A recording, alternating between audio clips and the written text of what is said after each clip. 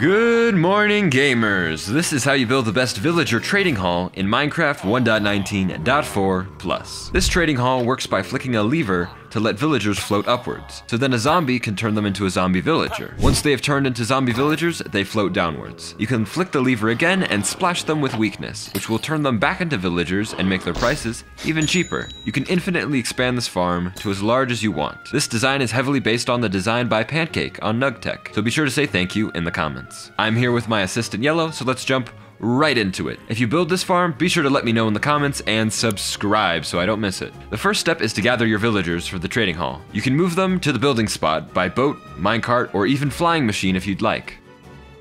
Now that everyone is here, let's begin. Here are the materials for the farm. You can use any block in place of smooth stone, and the glass is optional. If you need a world download or Lightmatic, then join my Discord. The first step is to place wooden pressure plates spaced one block away from each other.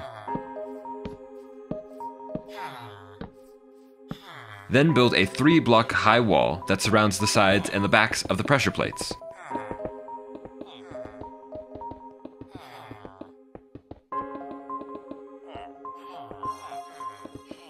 Next, across the top, build a bar that connects the two sides. Now jump down and place 2 blocks between each pressure plate like this. Then place slabs underneath these blocks. Place any workstation in front of the wooden pressure plates. Next, place your levers above the workstations. Now trap all your villagers in a box behind using temporary blocks.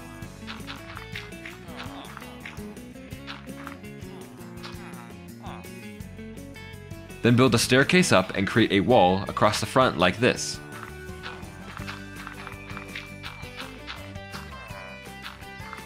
Next, break the boats the villagers are in, and they will just walk right into the trading hall.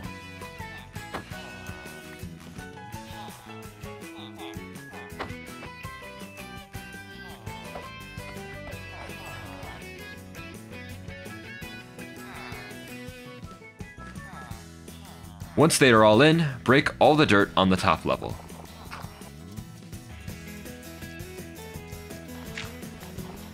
Place trapdoors at the bottom of the top block in each hole. Fill these 2 with water and break the block in between to make an infinite water source. With this water, fill the other holes. Once you are finished, place the block back between the 2 water sources. Then build the optional glass window between the 2 sides. Next, place 2 blocks on both sides of the glass and blocks on top. Now place 2 blocks here and build out with slabs until you reach the other side and place another 2 blocks.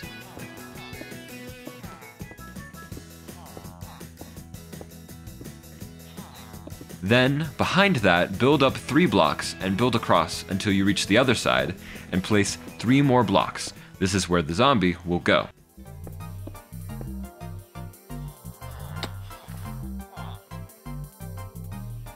On the back of the trading hall, place in the back like so.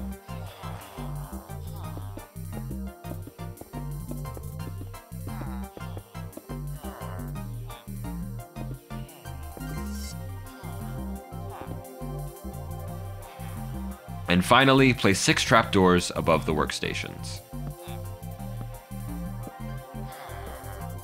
Now it's time to get the zombie. For the zombie, you can either get a name tag from fishing, trading, or a dungeon. If you don't want to get a name tag, then find a zombie that can pick up an item and it won't despawn.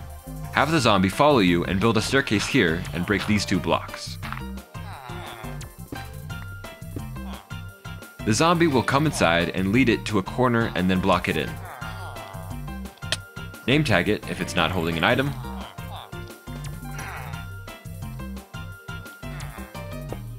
Also, you can now break the surrounding dirt. And now your villager trading hall is ready. If you want to improve your trading hall, you can place magma blocks under the workstations to reduce lag. To save resources, you can craft arrows of weakness and use a piercing crossbow to infinitely cure the zombie villagers.